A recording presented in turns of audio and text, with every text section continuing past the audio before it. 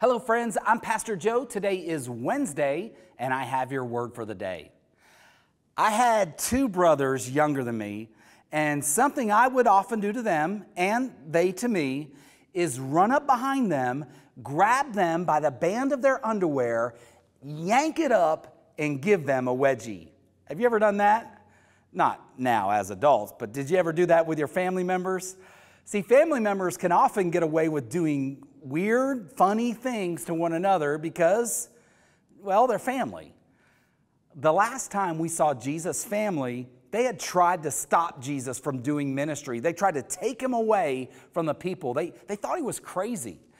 And today, just a few verses later, the family is back. Let's read together in Mark chapter 3, verses 31 through 35.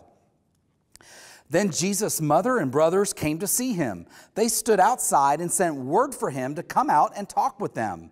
There was a crowd sitting around Jesus, and someone said, "Your mother and your brothers are outside asking for you." And Jesus replied, "Who is my mother? Who are my brothers?" Then he looked at those around him and said, "Look, these are my mother and my brothers. Anyone who does God's will is my brother and sister and mother." Now, we don't know why Jesus' family showed up this time, but Jesus took the opportunity to use it as a teaching lesson to his followers that he wanted to make sure that they now knew his followers are his family. You and I, as followers of Jesus, we are family.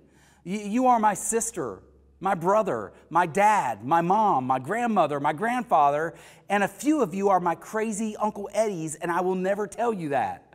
We are family as followers of Jesus.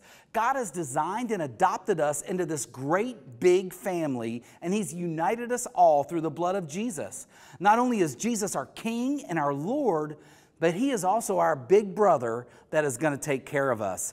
He's going to deal with the bullies that we run into in life, and he's going to wipe away every tear from our eye.